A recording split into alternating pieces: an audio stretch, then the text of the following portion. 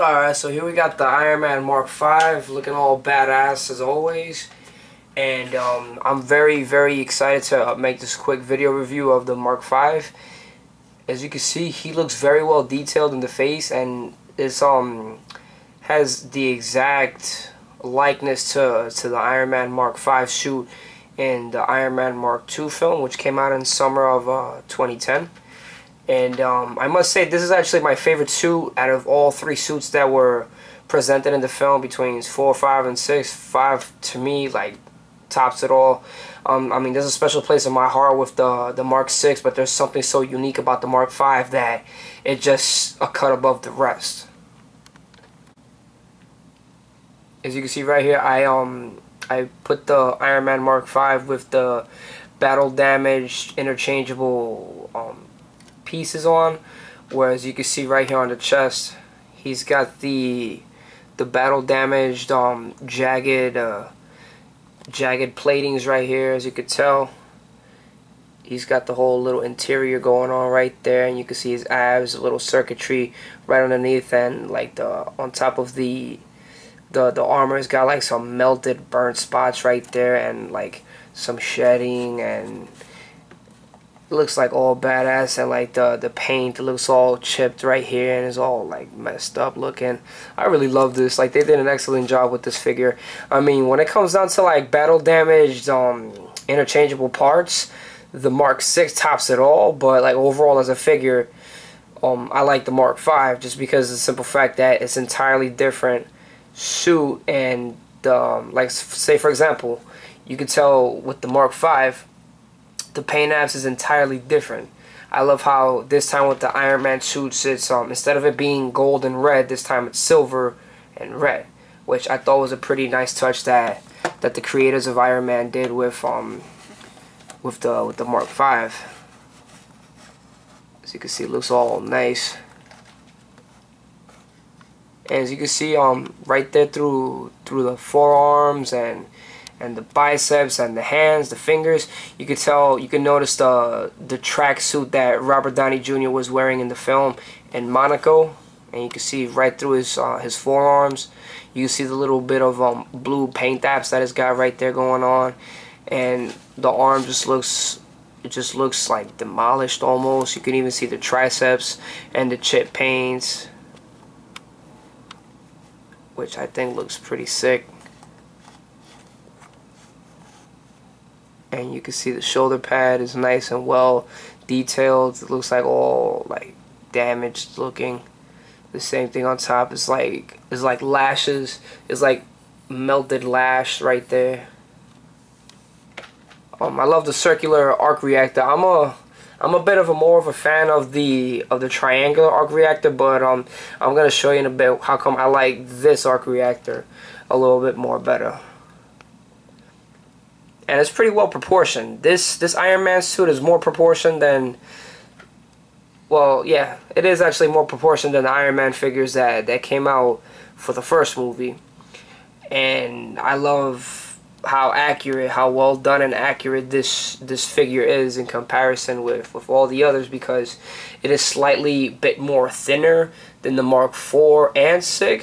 Because let's not forget, the Mark V suit is actually supposed to be of a lightweight suit, so of course, like, it has to have, you know, it has to look more agile in comparison with the other suits, which I think is pretty awesome.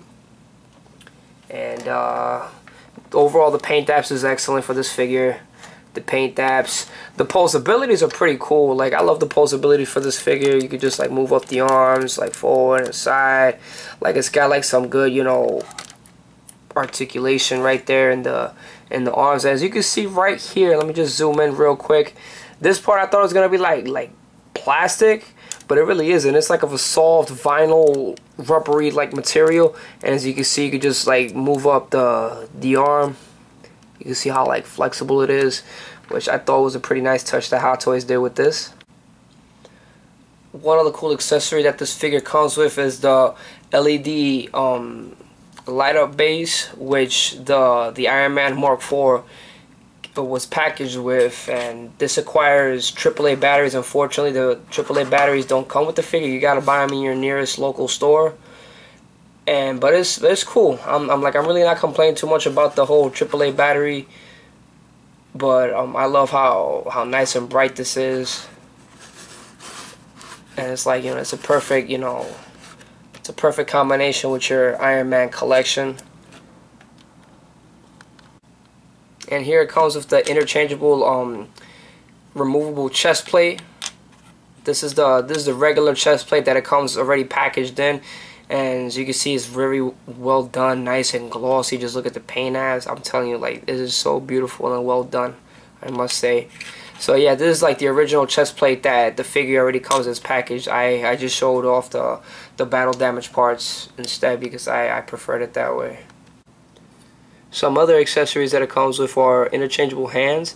I like these because these are like, as opposed to, like, when Iron Man's about to like shoot the repulsors, and you can see the tracksuit fingers through the mechanical part of the Iron Man suit. It looks pretty sick, and it's nice and well burnt in detail right there.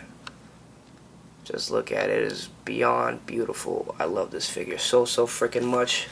And of course we have the finger articulated Iron Man hands. You could just, make them, poses, yeah, like peace, dude, peace from the Middle East, yeah. And of course, the figure already comes like packaged with fists instead of like anything else. All these figures, they come like already packaged with, wearing fists, which is pretty cool, if you're into that sort of thing. Also, it comes with originally packaged, it comes with the abs. This is like the ab piece that you put onto the Iron Man figure. Be careful because these are actually very fragile. Like, by accident, like, I was using the little plastic screw for the figure, and by accident, like, a little tiny microscopic looking coil just like popped out of place. I'm trying to like put it back in place. It didn't break or anything like that. It just like loosened out, and I'm just trying to put it, back in place. And the figure originally comes with this arm as an accessory. The figure comes like on the side packaged with the battle damage mechanical arm, but like this is the original arm that the figure comes packaged in, which you just, instead of having the switch on right here like the Mark 6, the switch is right there, and you can just boom, like, you can see how bright that is. Like, this is one of the reasons why I love the Mark 5, just for the simple fact that the repulsors and the arc reactor piece is like even more brighter than that of the Mark 6. And that's another interesting accessory. And finally, my favorite accessory of the Iron Man Mark 5 is the suitcase itself. My God, I just love that scene where Tony Stark comes out of nowhere and he steps on the suitcase, and he grabs it and attaches it himself to the chest, and it starts expanding, and you can see all the little aspects and the particles, like, and the flaps just flapping, falling into place perfectly on Robert Downey Jr. Plus, it comes with the handcuffs, a pair of handcuffs where you saw Jon Favreau wearing, like, before meeting up with Tony, where he was trying to meet up with Pepper Potts first, and then he just took the suitcase. But unfortunately, it doesn't open or anything like that. But I love it. It's a very well, it's pretty well accurate. It has accurate scaling with the 1/6 scale figure. And if you're into that whole customizing a Robert Downey Jr. figure, Tony Stark action figure, then this is a perfect fit for that. And moving on. Okay, so finally, I want to just show off the Iron Man Mark 5 with the LED lights on. The eyes are magnificent. The arc reactor piece, it is incredibly bright, and even more brighter than in comparison with the Mark 6. I love it. It is phenomenal. The pulsers in the hands, they're like incredibly like sick. Like just look at them.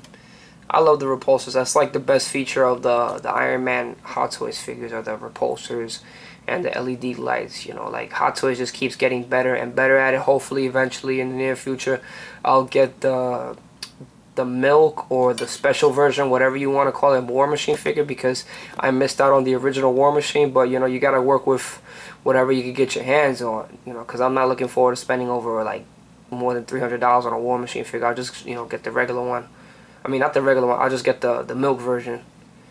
And like you can just see right there, like, damn, like I'm about to have a loss for words for this figure, because like this, I am so psyched. I am honestly psyched to have this figure in my collection, and I really have nothing more to say for this figure. And just leave comments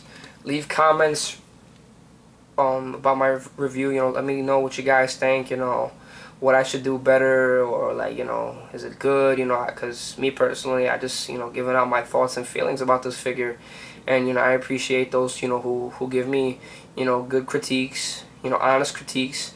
And you guys rate and subscribe to my channel if you like, and stay tuned for my Superman Christopher Reeve video review. And that's it, you know, till next time, guys. So have a good day.